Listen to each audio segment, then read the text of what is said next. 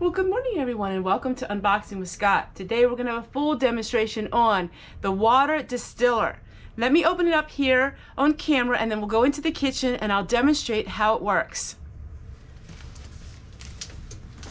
So this is the water distiller. Right, you have your instruction book, which we'll have that at hand.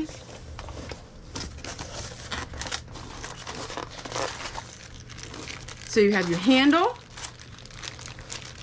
You have a filter, you have your electric plug. So this is the unit with the fan.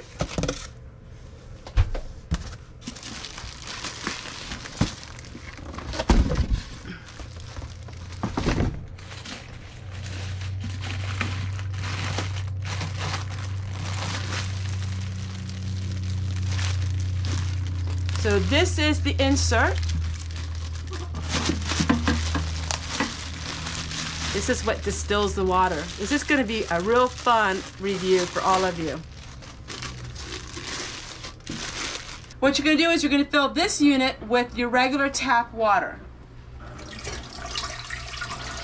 Now it has a line here where it says full, so you know when you're not to overfill it.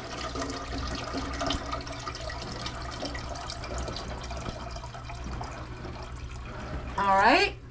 It comes with extra charcoal to put in your filter. We don't need that, that's extra.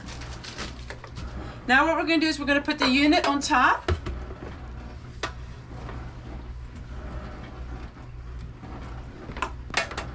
We're going to plug the unit in.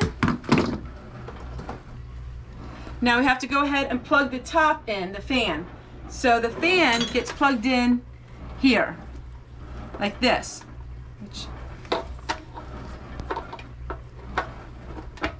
Just like that. Now it's running. And it's going to set just like this.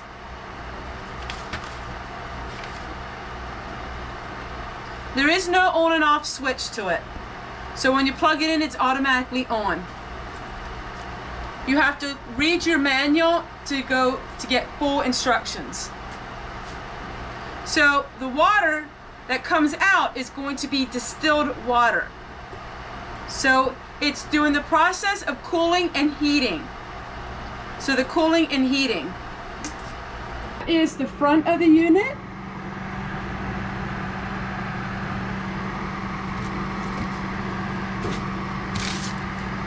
And that's what it looks like.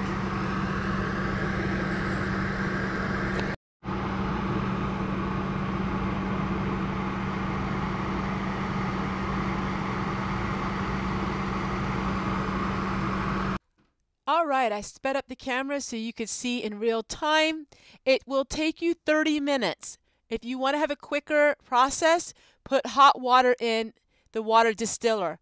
But if you're putting cold water in, it will take a full 30 minutes. As you can see here, it's starting to fill up with water, and that is the distilled water, and that water is ready to drink.